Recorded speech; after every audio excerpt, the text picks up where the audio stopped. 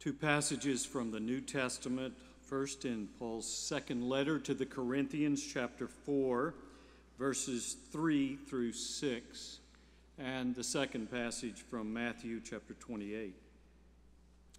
Listen now, again, for the word of God. And even if our gospel is veiled, it is veiled to those who are perishing. In their case, the God of this world has blinded the minds of the unbelievers to keep them from seeing the light of the gospel of the glory of Christ, who is the image of God. For we do not proclaim ourselves, we proclaim Jesus Christ as Lord, and ourselves as your slaves for Jesus' sake. For it is the God who said, "Let light shine out of the darkness," who has shone in our hearts, to give the light of the knowledge of the glory of God in the face of Jesus Christ. Matthew chapter 28, verses 16 through 20, the final commission to the disciples. Now the 11 disciples went to Galilee, to the mountain to which Jesus had directed them. And when they saw him, they worshipped him, but some doubted. And Jesus came and said to them, "All authority in heaven and on earth has been given to me. Go therefore and make disciples of all nations, baptizing them in the name of the Father and of the Son and of the Holy Spirit. And teach them to obey everything that I have commanded you. And remember, I am with you always, even to the end of the age." The word of the Lord. Thanks be to God. Think of all the faces we show to the world every day. We're not exactly sure what they see in our faces. Last week during Vacation Bible School, Jane and I were meeting with several of the 5, 4, 3, and 2-year-olds in different groups, and at the beginning of each time I would say, "Do you know who I am?" And one girl raised her hand. "Sure, you're the guy who does stuff in the big church upstairs." And then another one said, "You do talk a lot, though." Another one said, "You're even funny sometimes." And so that's the face that some people know.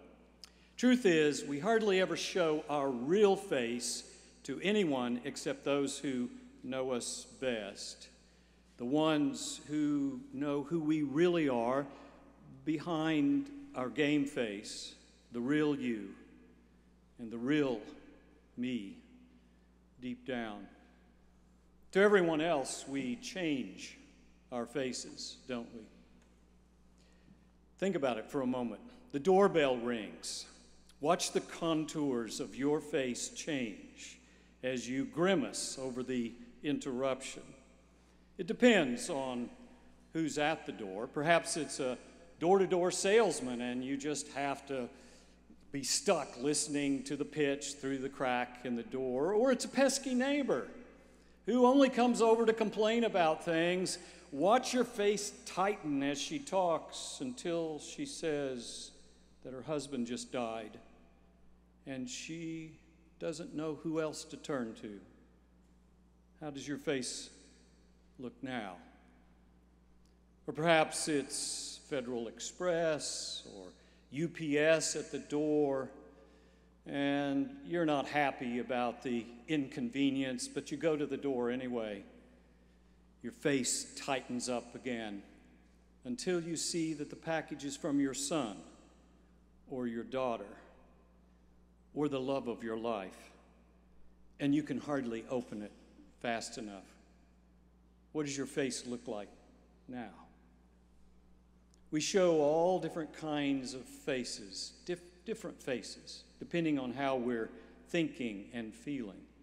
This morning, I want to suggest to you that God does too. Oh, not anthropomorphically, no.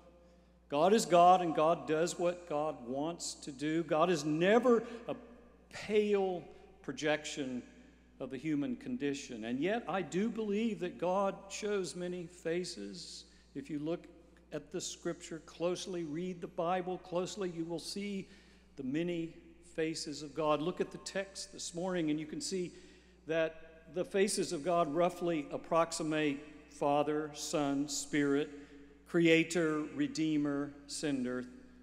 Three faces, three different persons, and yet one God.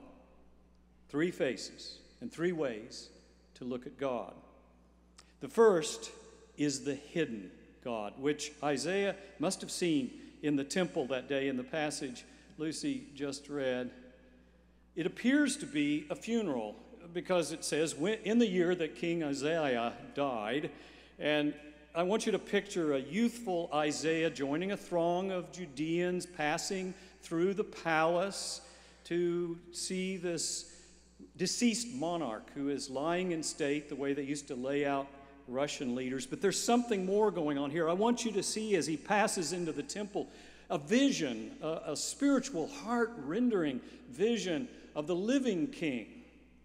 It's something beautiful. Have you ever had an experience like that? It's so beautiful that everything else vanishes. Everything around it vanishes in a haze. I used to ride the bus a lot when I was a graduate student at Pitt many, many years ago. And I remember one day seeing a large elderly woman who was looking down over her knees at her shoe that was untied, and she couldn't reach it. There was a young man across from her with wild hair and loud radio music, rock music, and he had tattoos all over his arm, and he looked at the woman and smiled and knelt down and tied her shoe in a nice, neat knot, gently tied her shoe. And she patted him on the head and nodded a thank you. No words were spoken. I still remember it as if it were a Caravaggio painting that blocked out everything else that was going on. And when the spell was broken, I looked around and the whole bus was smiling. I wonder what Isaiah saw that day.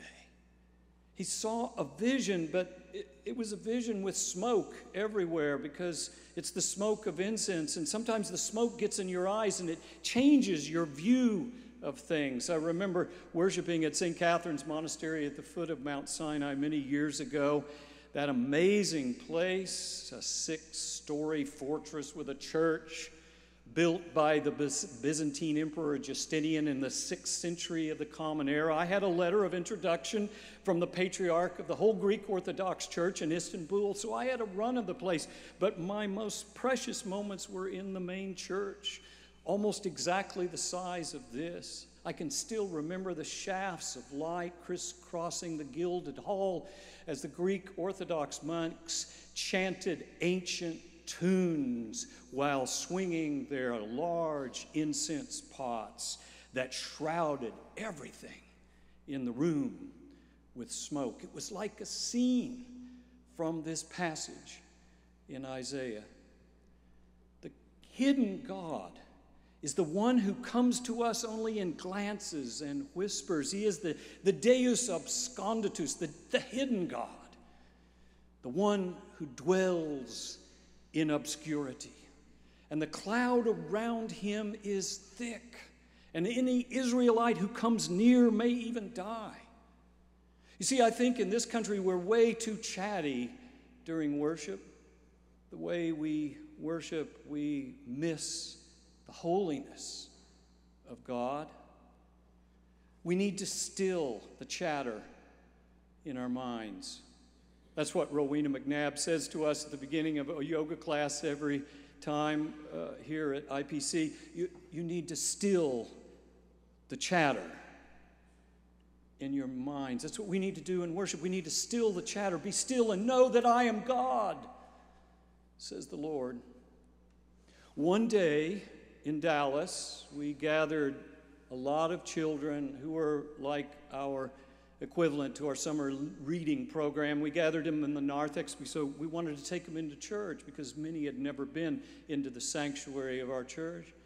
And they were wiggling and kicking each other and making noises, and the leader was trying to calm them down and introduced me back in the narthex, and I just stood there completely silent until they all quieted down. I said, we're going into a very special room now, and I want you to be completely quiet. Do you understand that? They all nodded like that. I said, I don't want to hear a sound from any of you, because God is in this room. And as we entered, you could have heard a pin drop. And as they came in, every child sucked air in unison, glancing at the stained glass windows of the saints through whom the light of Christ shines. It was an amazing scene. I sometimes wonder what Isaiah saw that day, what he really saw. Scripture says that he saw seraphim, which are simply fire spirits. A seraph was an effigy to a foreign goddess, something sphinx-like, part human, part animal, 6 wings. Judah wasn't an independent country, and Uzziah, the king, was a practical king. He knew that he had to do obeisance to the Assyrians, and he needed to allow the Assyrians to have these seraphim, their foreign gods, in his temple court. And so he did. And Isaiah, with his human eyes, could see these odd, ugly monstrosities, but with the eyes of faith, he saw them gathered around, clustered around the throne of God, serving the living God. That's how he visualized it in his mind, this hidden God who was there before him. It is a beautiful sight. So today I want you to imagine all of our gods, all of our seraphim, things we bow down and worship: beautiful cars, lovely homes, a place at the lake, a place at the beach, a place in the mountains, stock options, trophies. I want you to see them all around the cross here this morning, all blanked out, because all you could see is the cross. Because that's the most important thing. Not all these seraphim that we think we love and worship, these idols. And if you can see that, then you will get a glimpse, only a glimpse, of what Isaiah saw that day. So the first face of God is the hidden face of God, but the hidden God is also the Savior God, which brings us to the second face, which is the human face of God. In traditional theology, we call that one the Christ, the Son of God, Jesus, the Messiah. This is God in human form for you and for me, and only when we have the eyes of faith do we have the eyes to see it. But first we have to see our own sin. Woe is me, says Isaiah. I am a man of unclean lips, and I live among a people of unclean lips. He says this because he is in the presence of the Holy One. Think about a time you have been with someone who is nearly purely good, and you know, you sense your own guilt and your own sin just being in that person's presence. Buechner says, catch a glimpse of your face one morning as you brush your teeth or comb your hair, and you look in the mirror and you say, well, there it is again, the same old washed and slept on thing I saw yesterday.